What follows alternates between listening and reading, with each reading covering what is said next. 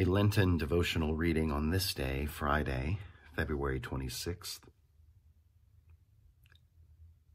A reading from Holy Scripture from the Psalms, number 148.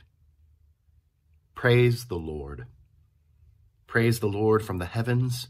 Praise him in the heights. Praise him, all his angels. Praise him, all his hosts. Praise him, sun and moon. Praise him, all you shining stars. Praise him, you highest heavens, and you waters above the heavens. Let them praise the name of the Lord, for he commanded, and they were created. He established them forever and ever. He fixed their bounds, which cannot be passed.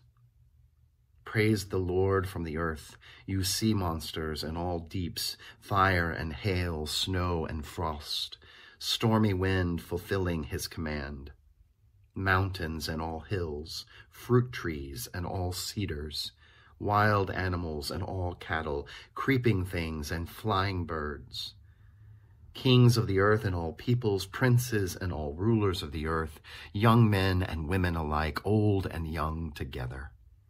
Let them praise the name of the Lord, for his name alone is exalted. His glory is above earth and heaven. He has raised up a horn for his people, praise for all his faithful, for the people of Israel who are close to him. Praise the Lord. The grass withers and the flowers fade, but the word of our Lord shall remain forever. Thanks be to God.